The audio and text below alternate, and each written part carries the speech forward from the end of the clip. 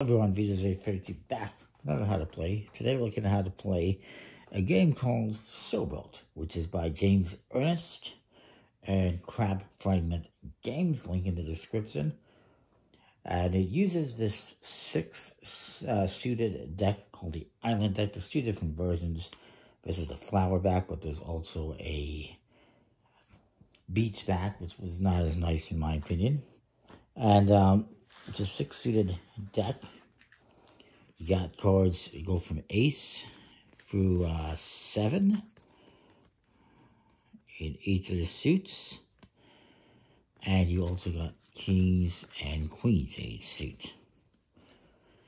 And the suits in this game, they rank kind of alphabetically, so anchors, and then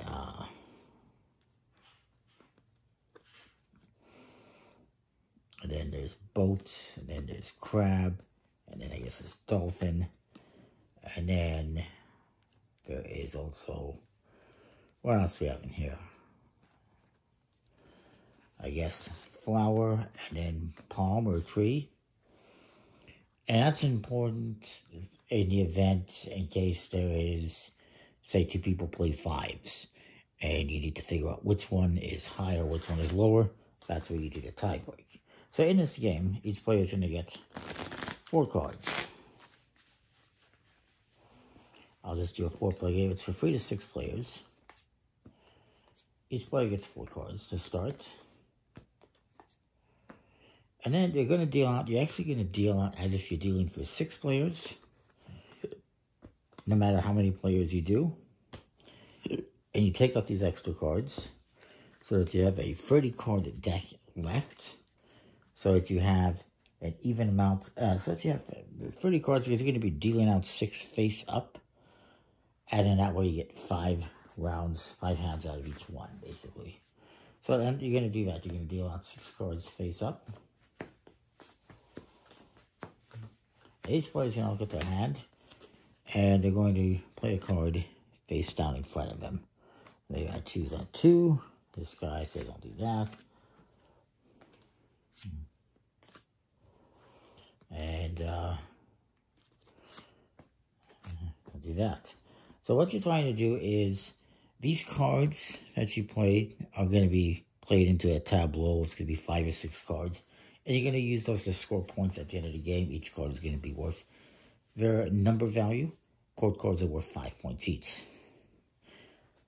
And, but any cards you have left in your hand, they're going to be negative points.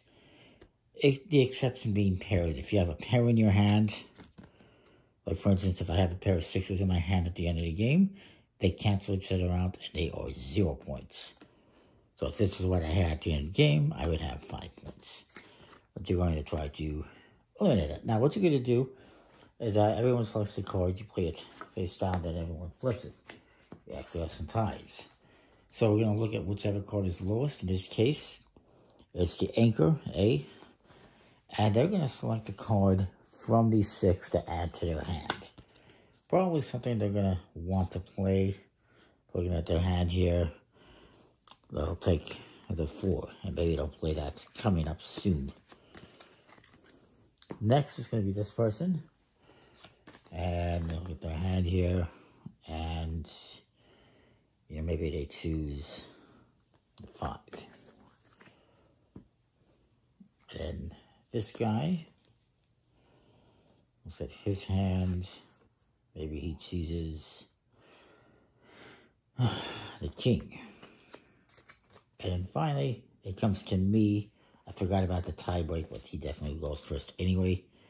And I'm going to choose, I don't want the ace, obviously, because I can't play it. You're playing the cards sequentially, so I cannot play the ace after a 2. That's why I played my lowest card first, as did everyone else. So I'm going to take the 4. I'm going to play it right away. These 2 cards get discarded, and 6 new cards come out.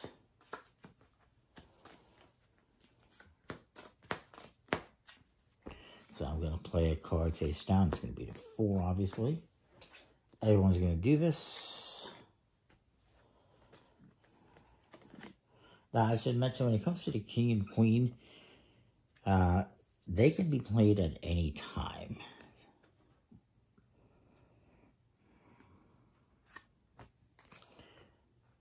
And it doesn't affect the value. They have no, in terms of the sequential order, they have no value.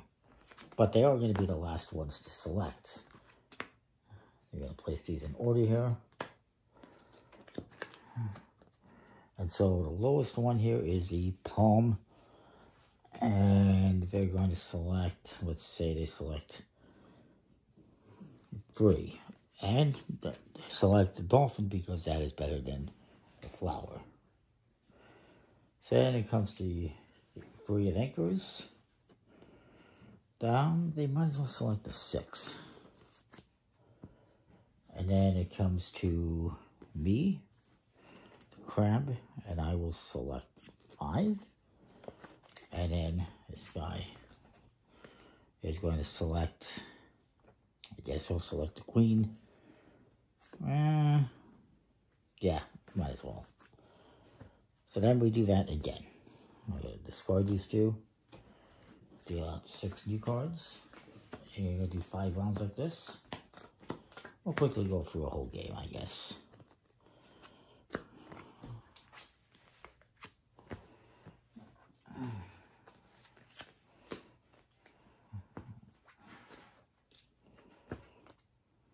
And then everyone flips the cards face up in their row here.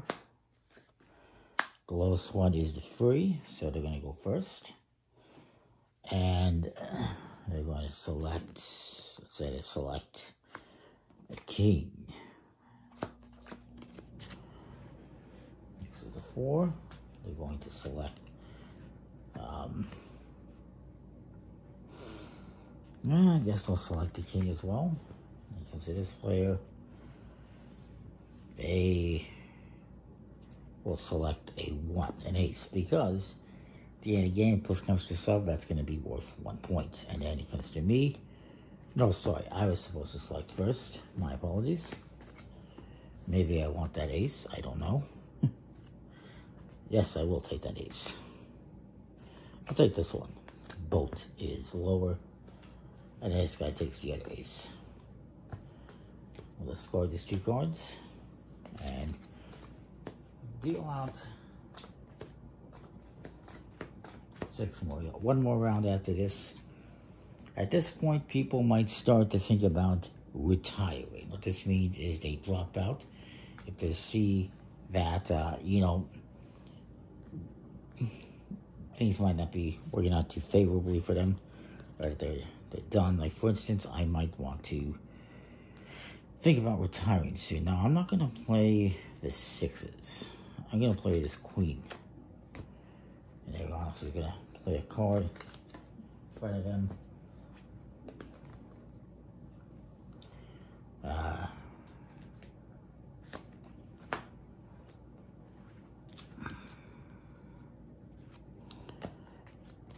So, we flip them over. And the king and queen, of course, will be among the last to select. So this guy's going to go first. And he is going to, I guess, take a 5.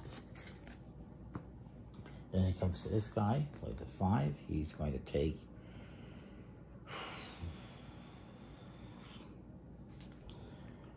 let's say he takes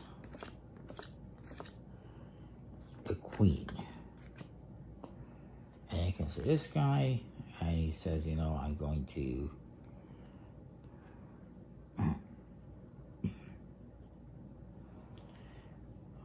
he's going to actually retire. He's just going to retire outright instead of taking a card. Actually, it's my selection first because I have the queen. So I'm looking at this and I'm going to retire. So when you retire, you turn your card sideways. This card is actually going to be doubled now in points. And this guy is going to do the same thing. And we don't select any cards. So these are all gone. Both of us are out. So we're going to do one more round with these last two players. And this guy's looking at his hand. He's definitely going to play this. And this guy is going to play, I guess he'll play this. And 8 to reveal the card. This guy has the 6. You go first. And I guess he's going to take this king. Doesn't matter which one at this point. And this guy is next, and he is... he's also going to take a king, incidentally. Now, in this, since this is the last round, and 2 players have not retired as of yet, we could play one final round without any cards in the middle. Each player will just play a card just to see who will retire first, because everyone but one player needs to retire. And so they both reveal. And this guy retires, so he's gonna get to flip this one. I don't believe that one counts.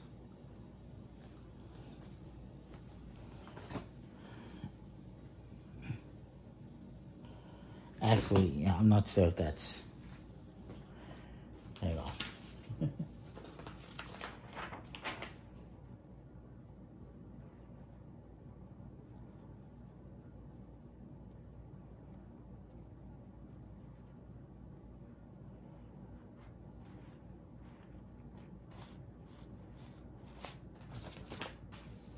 Technically, he can't play this 5, so I'm not sure if he can retire playing that card. So let's say he plays a king instead. This guy, yeah, they both play these cards. This guy plays the queen, this guy the king. This guy plays this, and he can retire. And this guy just has to add it to the end of the line. And that is it. But generally, I think you're not going to end up in that. You can end up in that situation where you play one final round as like a final tiebreaker, but it doesn't always happen. So now you're going to score points, and each card is worth the points value, the face value. So I got 5, 9, 11 plus. It says 5 times 2, so it's 10 points. So 21 points is what I have, but there's going to be a minus now because these calculates that are out. That's a 0, so I'm going to subtract 1. So I have 20 points. It's what I have. And then everyone else is going to score theirs as well. This guy would have 12, 16, 19, 22. Minus, these cancels out, minus 5 though. And this guy has what he has here.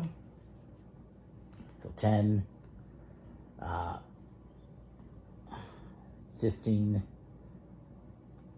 26, 29, minus 5. It's canceled down, of course, because it's a pair.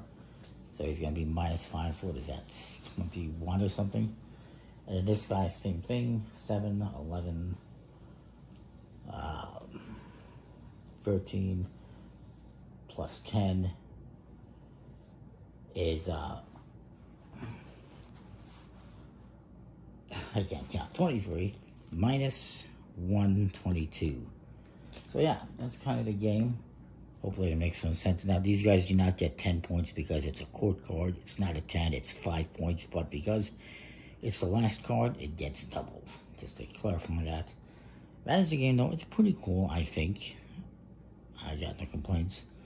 There's other games you can play with this deck as well. At least one other. Maybe I'll cover it one day. But that is the game. Comment, like, subscribe. We'll see you next time for more. Thanks for watching.